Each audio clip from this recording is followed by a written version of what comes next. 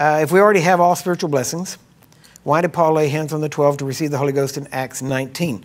Didn't they already have him when they believed?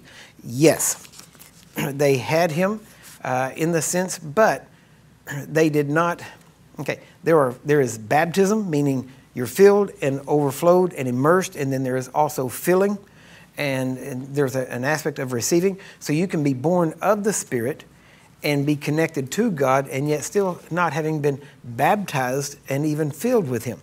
And so many people have received fillings, but not been baptized. Many times people will get filled to a certain degree, and they will stop there, and they don't push on into full baptism. Okay.